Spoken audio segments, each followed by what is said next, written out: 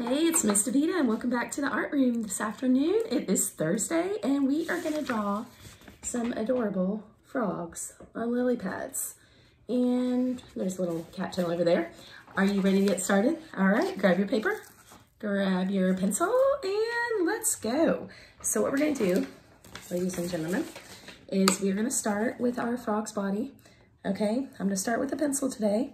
We're going to start again kind of towards the either center of the page. We're going to start with our head shape, sort of a oval.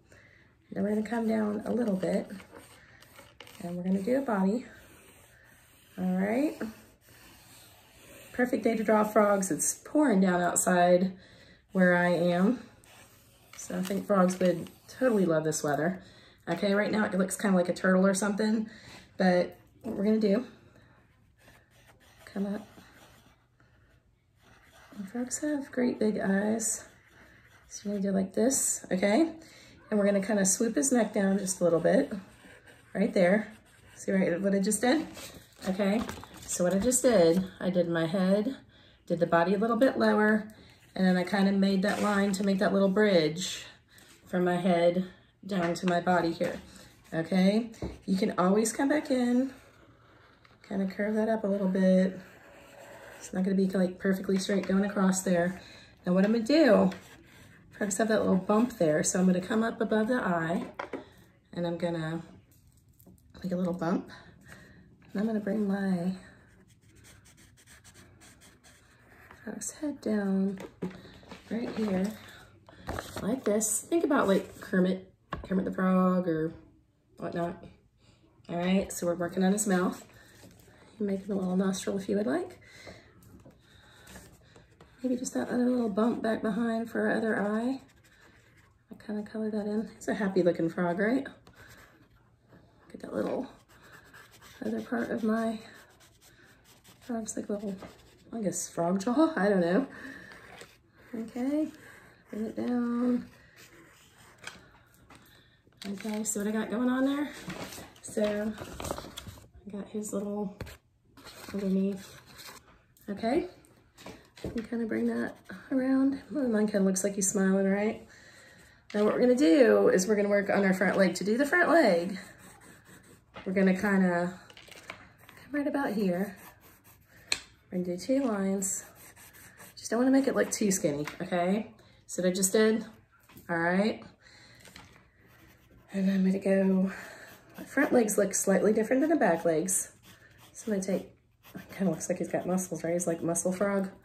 All right, so what I just did, I just went 1, 2, went 1, 2, 1, 2. All right, now what I'm gonna do is I'm gonna go 1, 2, 3. I'm gonna make his little frog toes in just a minute, but I'm gonna make 3 little lines, just like that. That's what I just did, okay? Made 3 little lines. Now what I'm gonna do is I'm gonna make the toes, I'm gonna make a line beside those lines. Frogs have webbed feet. And they have little, a lot of them have like little circles or little balls on the end of their toes. So now I have a frog foot like that. Okay, he's like, yeah. Make some spots as you go along if you want to. All right. Okay, sometimes I do things a little bit out of order, it's all right. Okay, now what I'm gonna do, I've got my little frog belly here. All right. And what I'm gonna do is I'm gonna come down and I'm going to do my back leg. You can also make another little part of that hind leg back behind there because they have 4. If you just wanna show that little bit of that showing, you can come in and make that little bit of that. Now my back leg is gonna look a little different. I'm gonna come in, I'm not really sure if frogs have hips, but we'll call this his frog hip. So I'm gonna come in and make that little curved line. Kind of looks like a letter C. We love the letter C and the letter Y when we're drawing with Miss Davita, don't we? And then kind of come down. Almost looks like a V on its side now. And then we're gonna go back out again. Okay, so what I just did, I went, all right. Bring it down. We're working on that back leg. And we're gonna go, again, we're gonna go 1, 2, 3, like we did up here.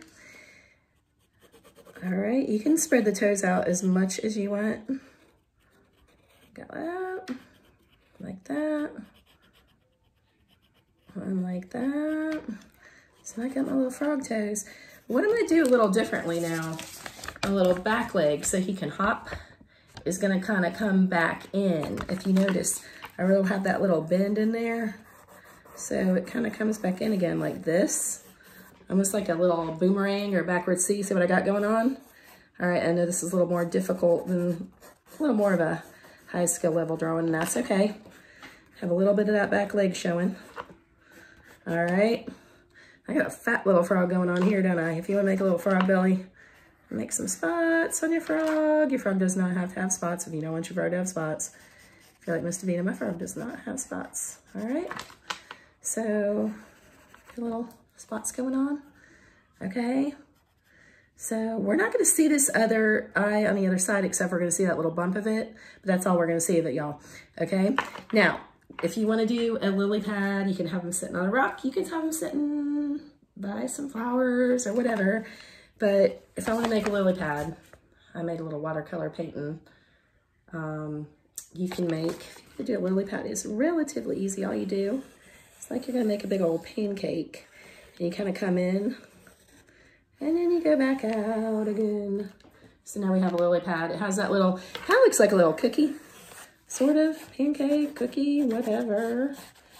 And then, so it has that little part. Usually they have a little split in them. And we can make some little lines on there. If you want to make, you know, like a lotus flower, I believe it is called. A little lily pad, you can make yourself a little flower. If that frog wants to get all fancy and have a flower on his lily pad. All right.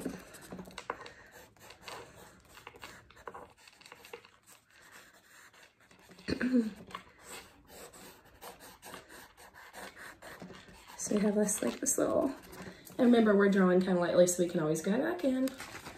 All right, can you see that? What I just did? Okay, he's like a friendly looking frog. He looks like he's gonna hop right off that lily pad. You can make him look like he's in that water floating around. You can make another part of a lily pad coming in. So maybe he went to Mr. Mooney's pond in France to hang out in the pond or whatever. You can make, if you want to, that is called a cattail. They grow around swampy and pond areas a lot of times. You can make small plants coming into the background, whatever you want to get going on there. And now we have it, friends. We have ourselves an adorable little frog. Y'all have a good one. See you tomorrow. Bye.